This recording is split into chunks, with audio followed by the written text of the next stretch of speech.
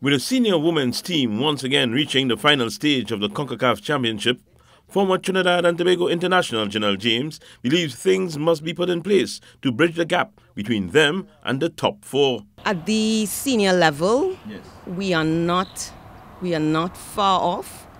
We're not far off, but we need to really work.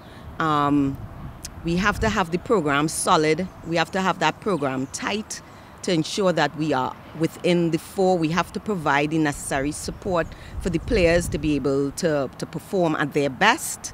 We have to be able to have international friendly so that there is a measure of performance on how our team is progressing. Our players have to be able to play professionally.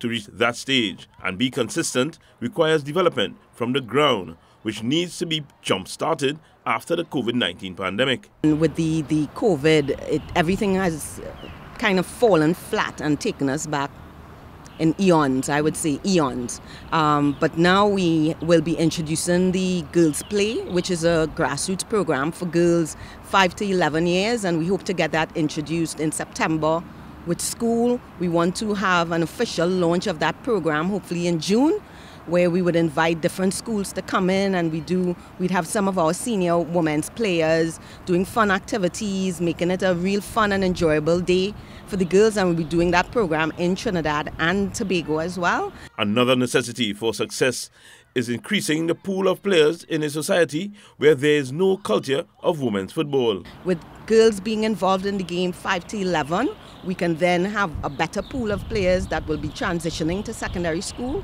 which will then take us to the high performance program, which focuses on girls between the ages of 13 to 15, where we really try to drive and concentrate on fundamentals of football, competing and preparing them for competition at a high level.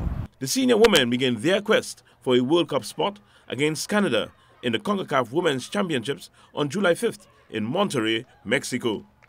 Wayne Cunningham, TCT Sport.